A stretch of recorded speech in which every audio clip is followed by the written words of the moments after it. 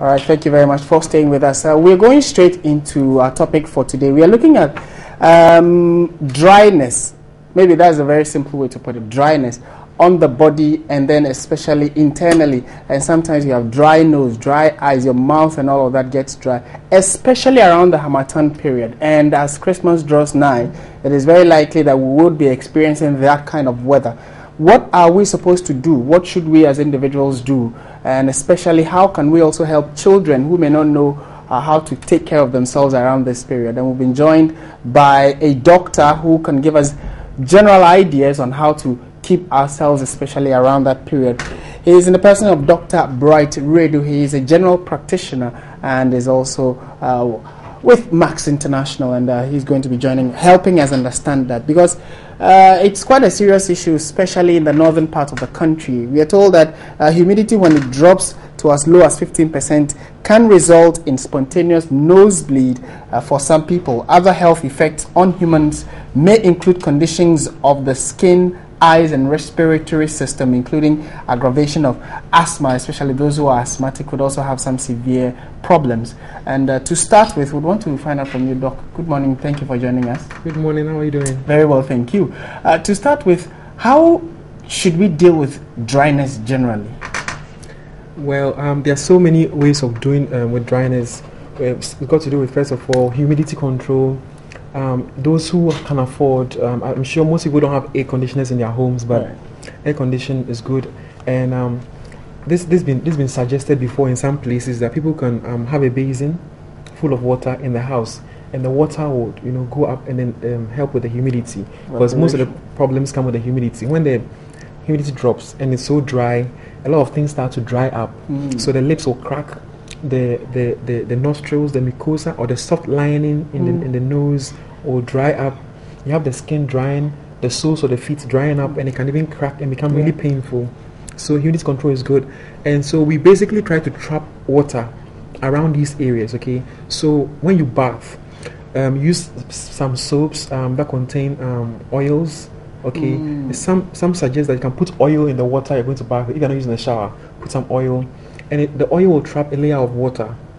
And after you bath, don't completely dry your skin, and then have some water on the skin and apply the oil-based body lotions, oil-based. And these oil-based lotions will trap water under the skin and then keep the skin moist.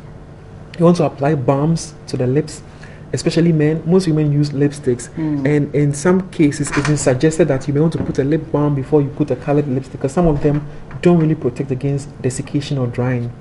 A few people want to apply some lotions in their nostrils if they tend to get really, really dry, to protect this lining inside there. And nail polish to cover the nails, because the nails too can dry. Lots of water. Hydration is important, because it's dry. We are losing water everywhere, so we need to drink lots of water. At this point in time, we want to take some vitamins to boost the immunity, because we tend to get easily get colds and these respiratory viruses. So, and with regards to the hair, some people suggest putting water every now and then in the hair, or using oil creams. You're supposed to avoid facial cleansers that contain alcohol. We don't want alcohol. We want water and oil-based stuff. And most people lick their lips a lot. That's not advisable. I'm actually a victim. Apply balm instead, because if you lick the lips, the next thing it dries. It dries faster. So it worsens the situation. So this is pretty much how we handle the dryness of the skin. And also, some people have dryness of the eyes. In the Harmattan season, people tend to touch their eyes a lot, and we touch stuff, and there's dust, pick germs. So you may want to wash your hands all the time. Each time you wash your hands, you want to apply oil-based hand lotion to protect. And you may want to wear some shades to protect your eyes.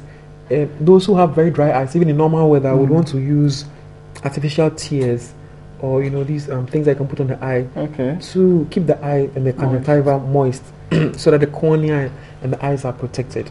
So this is pretty much what we can do. I think you've actually summed it all up in one. But when the system changes, especially during the Harmattan, sometimes breathing becomes difficult. Around that time, what would you advise individuals to do? Is it advisable to still go on your regular jogging, because you'd be panting, and because of the dryness, the system also has a lot of dust and all of that. What would the best advice be? Well, with regards to that, there's a lot of dust in the system, and the dust tends to block sunlight, so visibility is kind of affected. And then sometimes late in the night or at dawn, you have a lot of precipitation going on because of the changes in the weather pattern. So there'll be a lot of fog. So people who want to jog should be careful. I'm talking about road traffic accidents. For the respiratory tract irritation, those who are really prone to getting challenges are asthmatics, because it's dry, it's going to be irritating, and so asthmatics need to be on the guard. I mean, if they're supposed to have regular clinic checkups, if they are not checking up, they need to prepare. Let your doctor see them and see they are okay, preparing for the bad season. They should have their meds on hand, the inhalers and all these things on hand. So they should have been stabilized and be doing fine. They have the inhalers on hand. They should avoid, open exposure to dusty areas. They should keep warm, and if they may not want to jog, they can do indoor gym, treadmill, that kind of thing. To just let the season pass. Or skipping and push-ups, something indoor. All those things are okay. About 2-3 months of if you are skipping and you're not doing the high impact aerobic exercise, that can do, because we don't want to have an asthmatic attack. And then sickle cell disease patients too, because of fluctuation in temperature, it may get too warm or too cold, and they need to be kept warm. They need to hydrate a lot because they tend to have crisis, because extremes of temperature and then dehydration cause precipitate crisis in sickle cell patients. So those who are sick, they need to be on the watch out. What the best advice when it comes to sores? If someone gets a cut around this period, how quickly should the person treat it, and what are the medications? Because certainly, I think weather conditions also play a role. Well, the same way we treat cats all season, it should be the same way. So they should go to a hospital. They should let a doctor examine.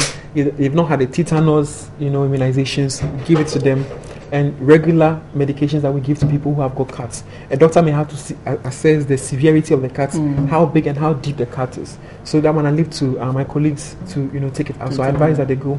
One of the challenges that people have, two things that occur. We have meningitis.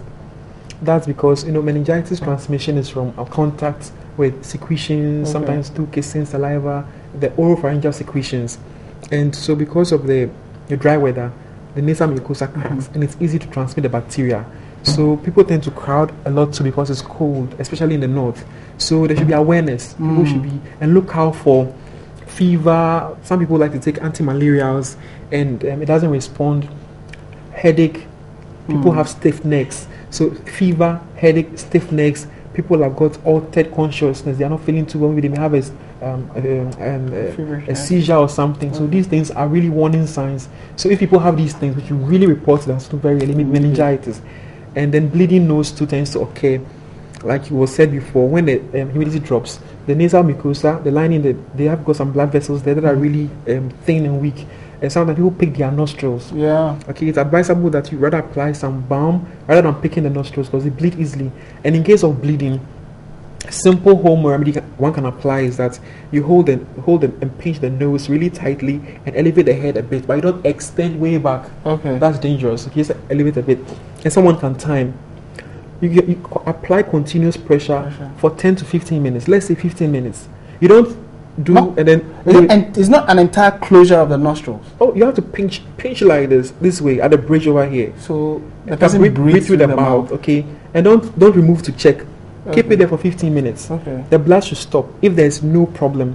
If the person is somebody who has got a problem and they bleed often, that's a different case entirely. They need to be sent to the hospital as soon as possible. But in a normal individual who has never had a nosebleed before, who has a nosebleed in the Harmattan period, we can do this. And after 15 minutes, when you remove and they're still bleeding, to the hospital straight. Because bleeding should stop if you apply pressure, normally in about 7 to 10 minutes. So after 15 minutes, if they are still bleeding, away to the hospital straight for doctors to assess. There may be a problem there. And why is the bending to the back not? You shouldn't go beyond a certain degree. Yeah, because if you go way behind like this, they will bleed into the airway and they will aspirate. So the blood will choke them.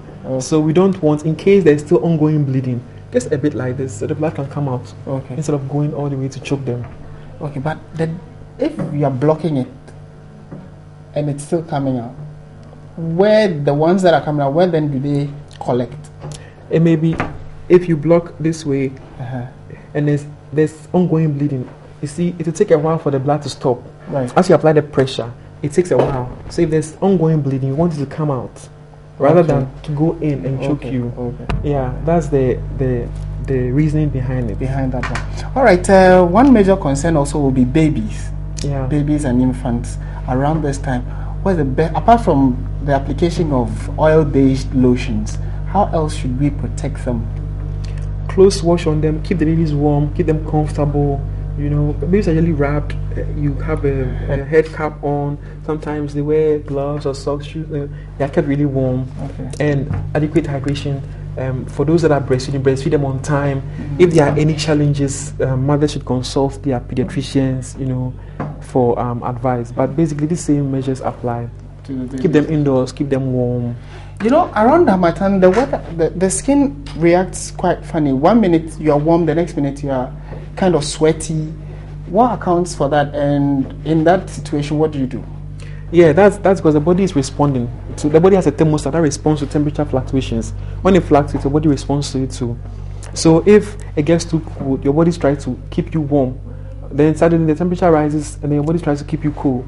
So that's like an ion thermostat going on and off. Yeah. All right. And so in conclusion, we want to look at the products. You mentioned oil-based lotions, and then especially for the skin and then the scalp. But for those who have, I do not have an eye problem, but sometimes when it gets really dry, I could feel some itch on the eye. What kind of, is just any eye drop? Or we have saline drops, artificial tears. These are not, I'm talking about the non-antibiotic. You know, most people, when you talk about eye drops, people think about antibiotic eye drops. Okay. We have normal eye drops that are not they are not medications, okay? Artificial tears, and then normal saline eye drops. So you just put these drops on to keep the eyes moist, protect the conjunctiva and the covering of the eye, the whites. Yeah. Growing up, we used to use rub. I don't know, you know that for the inside the nose. That's too harsh. It's too harsh. I can't stand the scent of rub. I can't stand it. The mentos or is too harsh. Normal things like shea butter, maybe Vaseline. Yeah, Vaseline. Those things are perfect. Okay. So we need to, you know, people. And when we are, we should cream the whole body if you can. Most people just cream face, arms, and legs. Yeah. You want to cream the whole body to protect the whole body. Yeah. And then most people don't cream their feet. You do the feet too? Yes. I just do the surface. Most people don't even dry their feet with towels. You have to, and then put pomade Vaseline in between your toes. Bourgeois living. Oh no, that's not bourgeois living. So I do that. That's normal. Taking care of the feet. No, tell me. You said what's the process again? You must warm water or ordinary water. Okay, let's say we want to protect the skin from drying. Okay, that's number one. So you may want to put oil in your water for bathing. If you're not using a shower, you're in a bath. Okay. So keep some oil on your skin.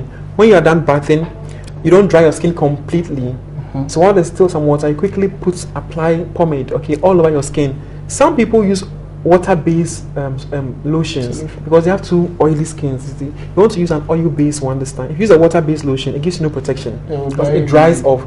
But the oil layer on the skin prevents water from evaporating. The oil traps the water on your skin, so that's protective. And you must put balm on the lips, right? Especially men don't do that. Lips will crack, okay? And then you want to cream your whole body and then take care of the feet. Most people have cracked, painful soles, and that's really painful because it's getting dry. You have to put something there: cocoa butter, shea butter, Vaseline. So cream the feet.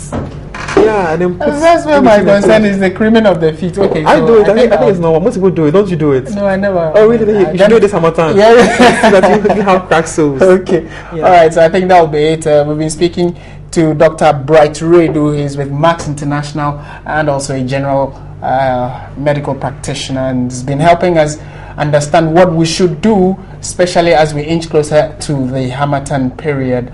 And when it gets dry, take very good care of your skin. And like he mentioned, get oil-based Yes, and take some water as well, and then get oil-based body solutions, and then also take care of your scalp, your eye, your nostrils, and your ears. Men like myself who usually have dry lips, apply balm. You are safer that way. All right, so that'll be it for the Health Club.